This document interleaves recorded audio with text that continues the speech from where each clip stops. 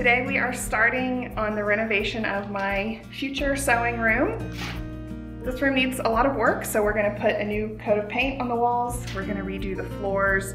We're gonna do some other stuff to pretty it up. And soon I'm gonna have an excellent sewing space and I can't wait. I've worked in this studio space for the last 2 years.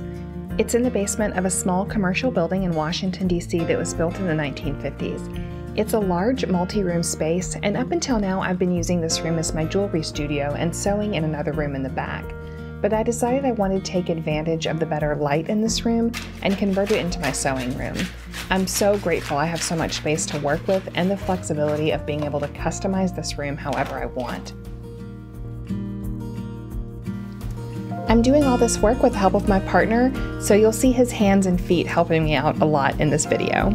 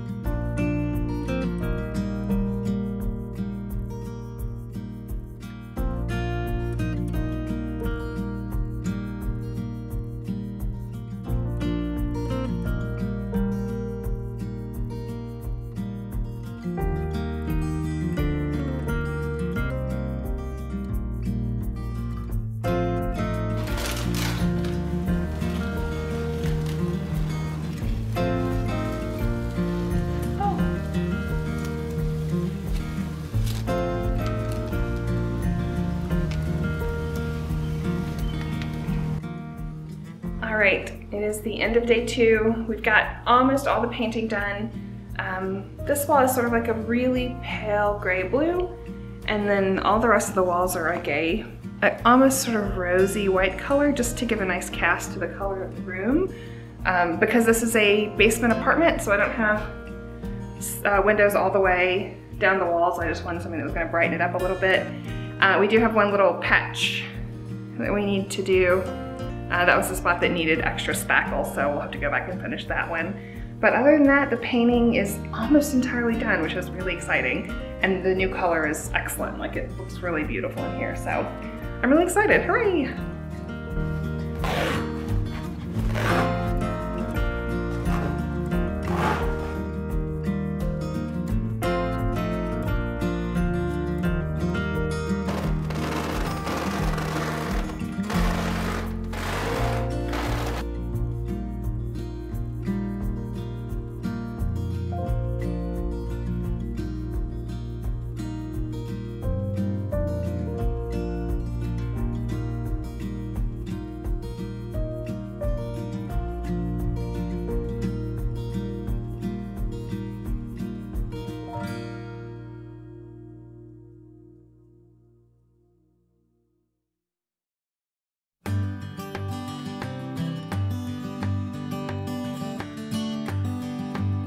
The flooring we chose was vinyl snap-in flooring. This is a cost-effective, simple, and durable floor finishing, especially for us to do ourselves. There was a little bit of a learning curve, but once we got the hang of it, the stuff went in really easily. The hardest part was sorting the separate designs and mixing them up so you get a random looking set of boards instead of repeating the same pattern over and over. It was like a big high-risk puzzle.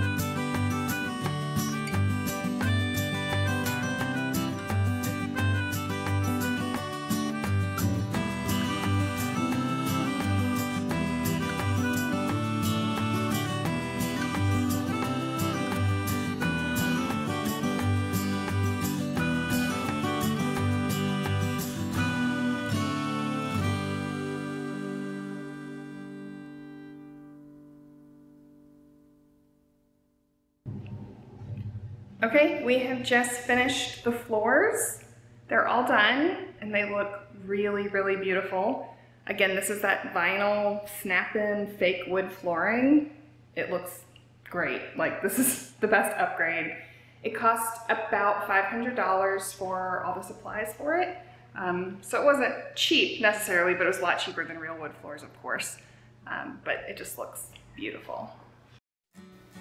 For the baseboards, we went to this great store in DC called Community Forklift, which is a mishmash of architectural salvage, construction remnants, and otherwise recycled building materials. We found some amazing baseboards that were pulled out of some seriously grand building, and we were really delighted to give them a new home in my studio. They're a little bit fancy for my space, but I think they really class up the room. And they're recycled, so win-win.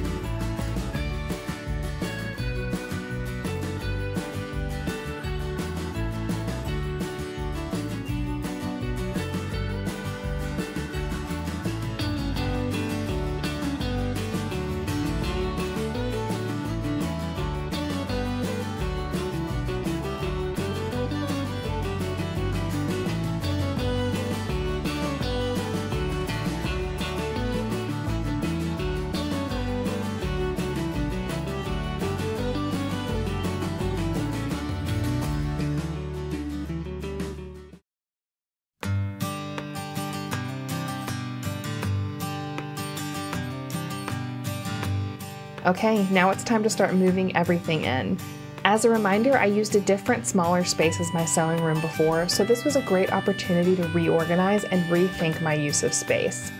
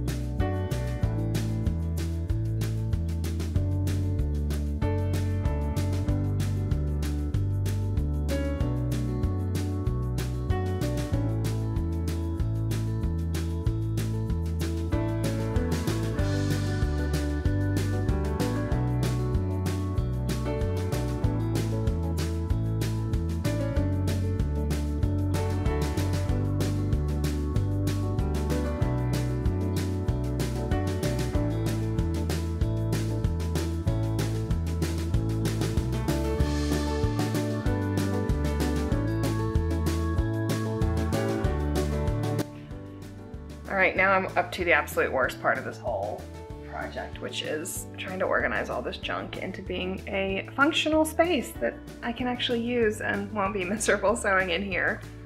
So this is like not even all of it. I mean, I have like all my fabric and bins back here, which all needs to be sorted and folded. I have just like random piles and boxes of things and mismatched organizational stuff that needs to be dealt with, and just stuff everywhere. So I have a lot of work to do before this becomes a functional and useful space like it deserves to be.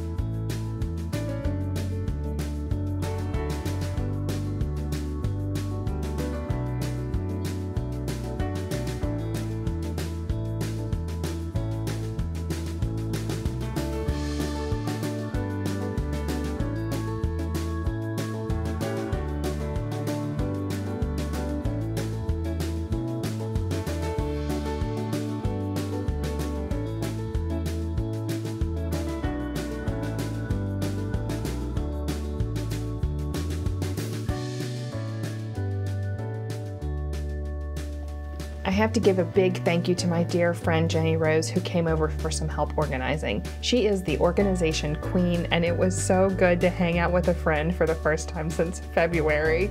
Oh, I miss people.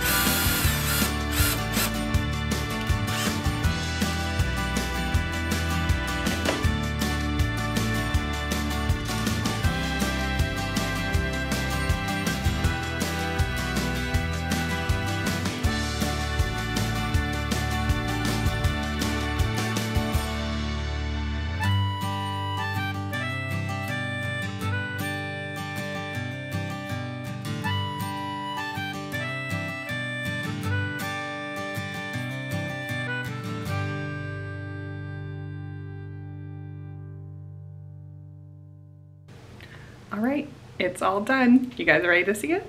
Let's go.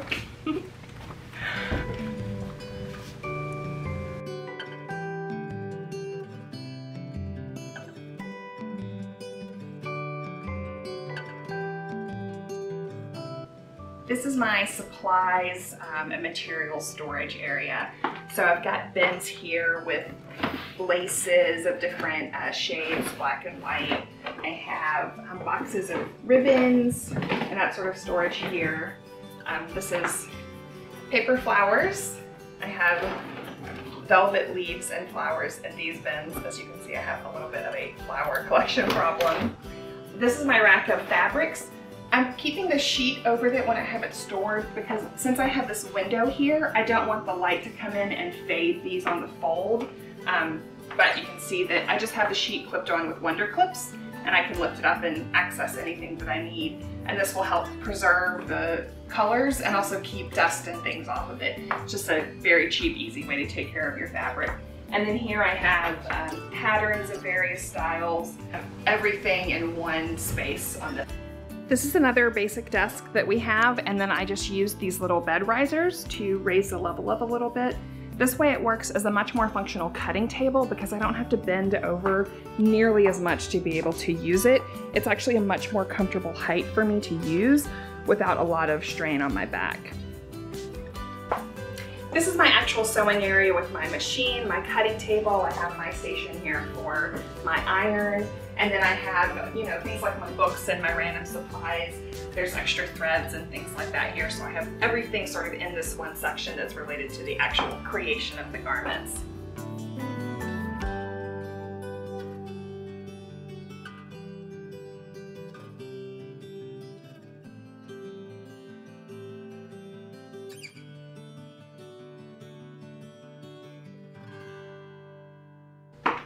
This is my costume storage rack. So this is all of my dresses and outer garments and things like that.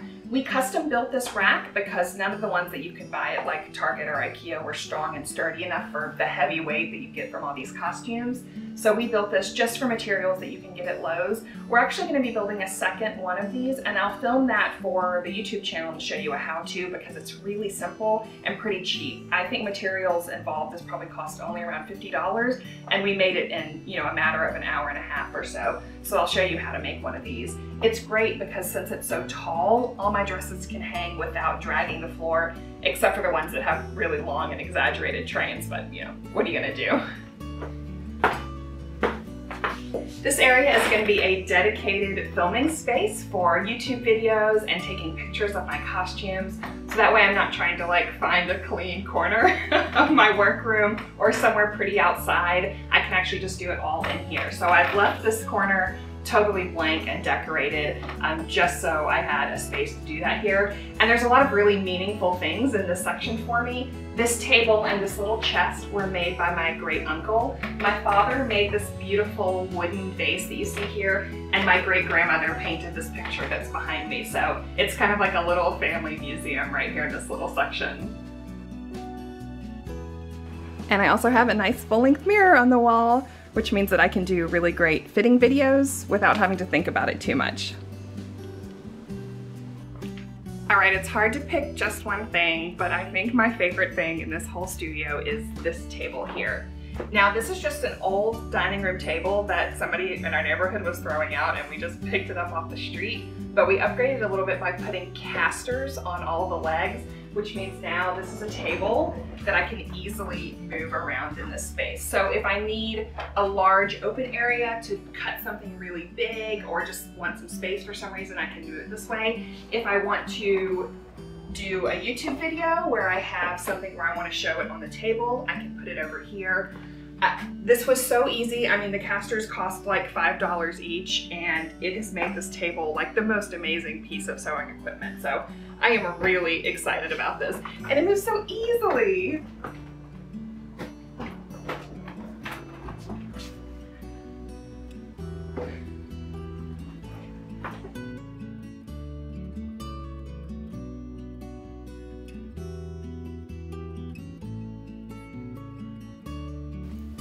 I hope you've enjoyed this renovation and tour of my sewing studio.